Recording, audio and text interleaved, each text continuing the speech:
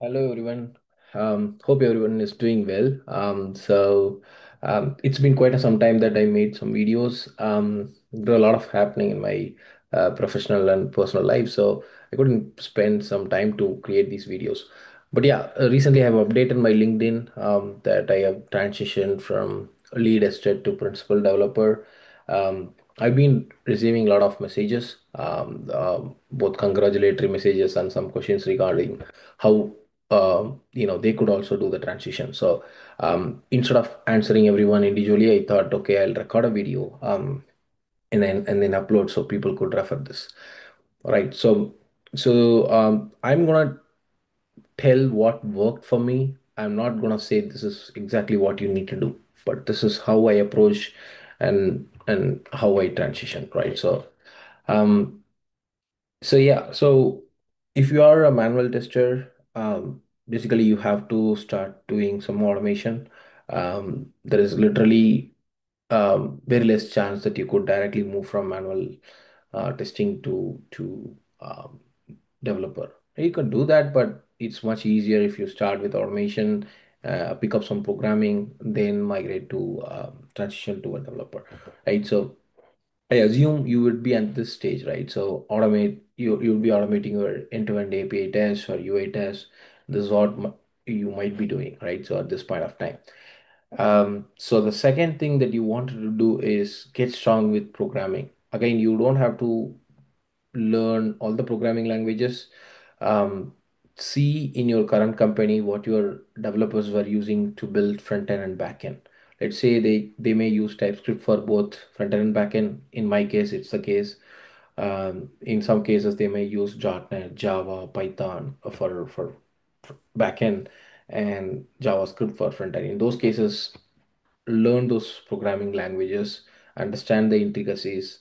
You should be in a position to basically understand the code, what they have written. The third task is you could subscribe yourselves to the new PRs, so you don't have to review and give your comments, but it's better to silently observe how good developers were basically coding, right? So you need to know what's the ticket, how they approach solving this problem, and what's the new code. And you could shadow code. Let's say, imagine that you would be given this task. How would you have coded, right? Uh, there are very less chances that you could succeed in the first attempt, but you could just give a try. Now with the help of AI, agentic tools, it should be fine, right? All you need to know is uh, some basics about how front end or back end works. And then the next stage is how you should know how to add user-centric locators to UI code, right? So in front end, you might be using XPath, CSS, which might cause your test to fail. So in those cases, how you could add user-centric locators like placeholders, area labels, and stuff like that. So you could add those locators to the UI code. This is your first step, first contribution to your development repository. Again, this will also help you to understand that adding these locators will help fixing the 508 issues. But again, you could also fixing smaller issues like CSS, typo issues, that defects that you find. You could, instead of creating a defect, you could create a PR to fix those defects, right? So that could be a best way again to contribute to development repositories. Again, in these stages, right, in the stage 4 and 5, you should be able to basically clone the development repository, understand how to set this local front end server, how to test your changes locally. They may be proxying your local front end to specific environment backend. So they may point your local front end to dev backend, right? So they could do all that. You could understand all the intricacies. Most companies will have a readme on how to do the setup, how to start your local front end server, how to test your changes. So you should be in a position to do all these 4 and 5. And normally the 508 issues are something that developers won't touch, or in most cases they don't touch. So what you could do is run a run a 508 scan using, there are several tools available in the market. You could use screen readers, you could use Wave plugins from Chrome. You could use Playwright to run the 508 scans.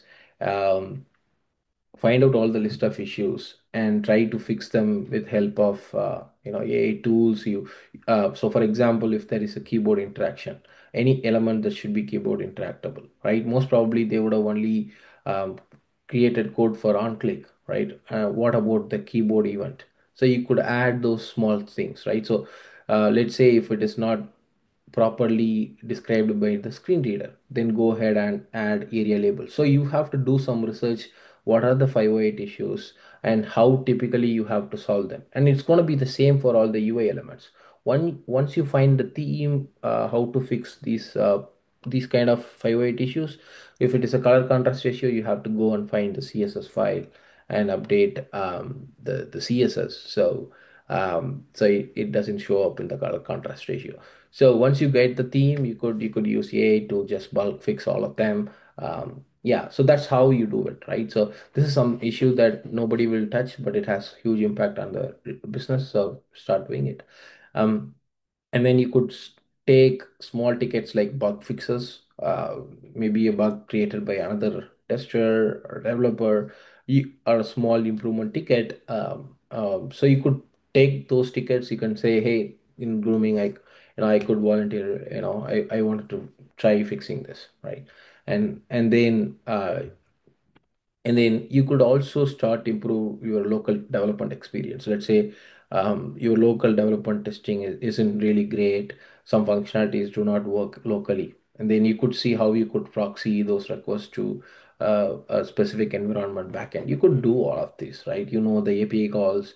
What are the API calls? How to proxy the requests? There may be some initial setup there, but you could extend them to support or improve your local development experience.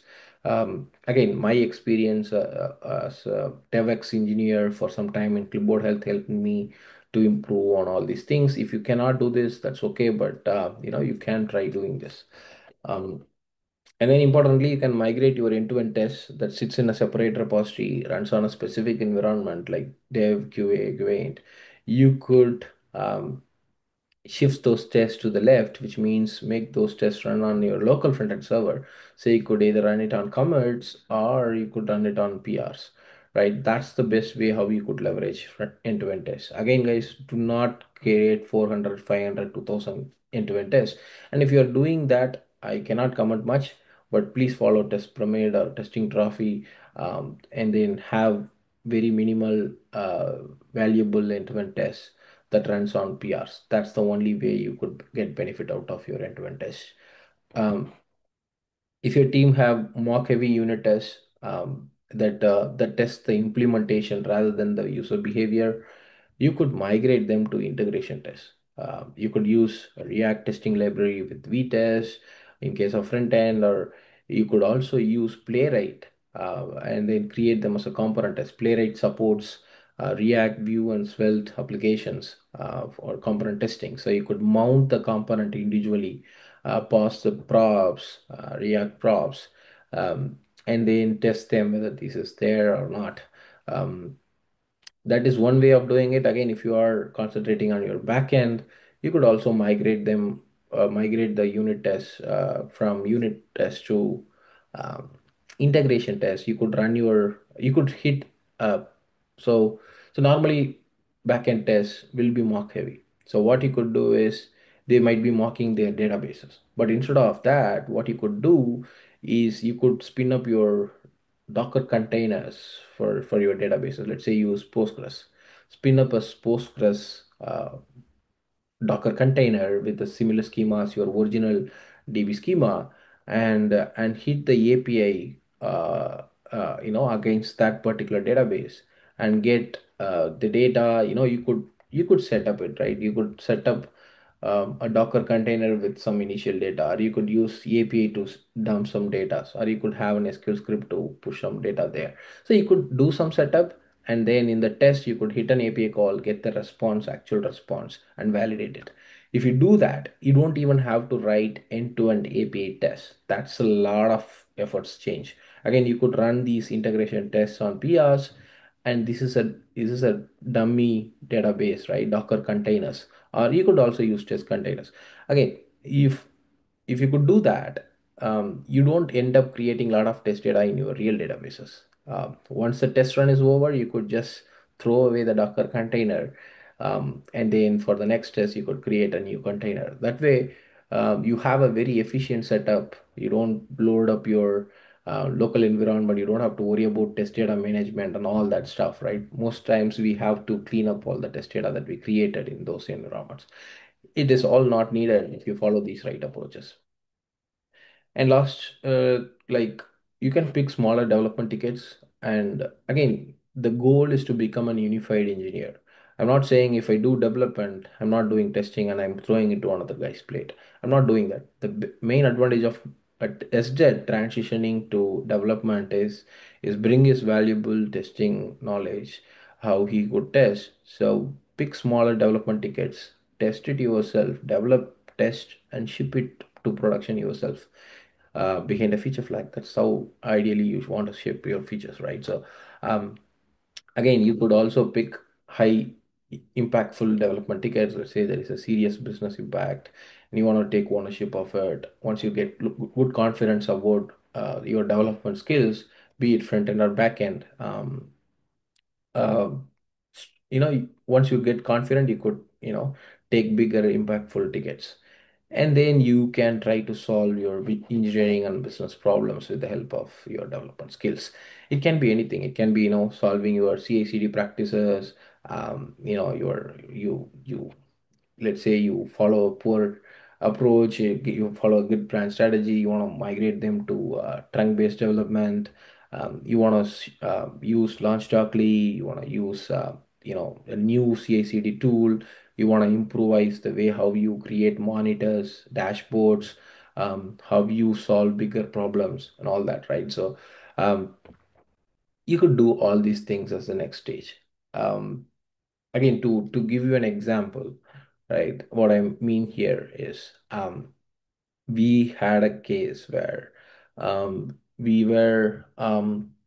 have to migrate lot. There are almost 70-80 business rules in our application that spread across different microservices. And when somebody have to touch any existing rule, it will impact the entire business because they do not know if it has regression on any other rule. So the idea was to move all these tools into a new microservice called rules engine and put all those rules there. Again, if you want to do that without impacting the business with very less resources, how is it possible? A typical approach, a typical company like Cognizant, or, whatever, like what they would do is they do the they do convert create the new rules, put it there, and then they try to do a complete regression with like 15 to 20 testers, do all that stuff, right? That's typically how you do things, right? So but let's say if you work for a startup, you think from first principles, and what you could do is, so they created feature flag. So there are two routes. One is A, which is the old rules, which will go through the old rules route, and the B is the new rules route. Now what happens? We made the code to execute in the both the ways, the old rule and the new rule, but we will take the result from the old rule for a few months. So and then we logged the discrepancy between the old rule evaluation and the new rule evaluation into Datadog. So now, after 15 days, we got bunch of discrepancies. We went and analyzed the logs and found out what are the rules that having issues, and we fixed them case by case. And then we again released it. So we did this shadow mode for a month, and then we fixed the issues one by one until we find no more discrepancies. Once we are confident there are no more discrepancies for 3 to 4 days, we just switch the route to new rule, and then after 10 days, when there are no more discrepancies, we are happy with the new rule migration. So we just removed all the code from the old rule, um, and the feature flags. So this way we did a very complex migration with just one or two developers, with the help of some monitoring tools, some with really good approach, right? So this is how we need to think lean, solve business and engineering problems. So yeah, this is the next step, right? So once you this is the stage when you realize, you could be a developer. Again, if you want to, you can, if you can do until 12, you're a good developer. You could solve your task assigned to you. You are in a good shape. But then if you want to be a principal and developer, you want to solve bigger engineering and business problems for your teams and business, right? Again, I learned some basics of front end development with programming with Mosh YouTube, um, just to see how front end basically works, how to spin up it, some basic CSS, HTML knowledge, and all that. Um, but apart from that, I already know Spring Boot. When I did some API automation, I learned Spring Boot. So backend development, then since I know Spring Boot, I could easily grasp Express and Nest.js. It's just a different programming language, but basically the entire concept is same. Um, and so backend, that's how I learned it. But the important skill that I learned is doing TDD. Is you practice TDD, and how you could drive your Cloud Code or QCLI, to produce the output that you wanted with some context and prompts. Um, so yeah, so try to use AI in your work. Try to ask a lot of questions. So most of the knowledge that I get is I chat to these uh, tools, these agentic tools. I ask them a lot of questions. Why isn't this way? Why is this way? What is the right way? Why you think this is right? So I keep questioning it, and I get my answers clarified. Again, 5 years back, I find it very hard to learn new skills, but with these tools now, it's becoming much easier to learn new skills, try out new stuff. All you have to do is test your own code and ship it, right? Confidence. If you, as long as you can test, which is what we are good at, we could develop any code, we could test it with confidence, and then we can ship it. Um, yeah. So again, you can learn more on the AI tools, how you could use MCPs. Let's say if you're doing front-end development, you could use Playwright MCP to launch your local host. That's your front-end server, and test the changes that you made.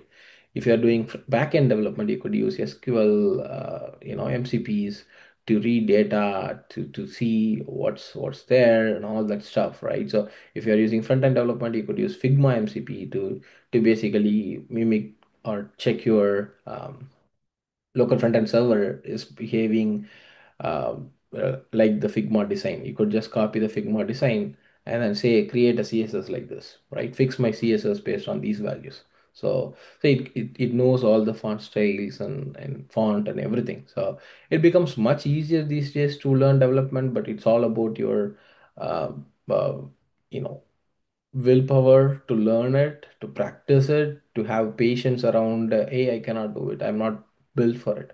There are stages that, it can be like that, but keep practicing it. We are never testers. We became testers like after a certain point of time. So you could just keep practicing these developments, start with small tickets, keep practicing it. Find a mentor if you could. That's gonna help you a lot. Yeah, that's how I transitioned from an SDET to an principal developer. Please let me know if you have still more questions. Thank you, everyone. And once you transition to a developer, just don't forget to drop your comments in this YouTube section. I'll be happy to see that. Thank you. You all have a good day.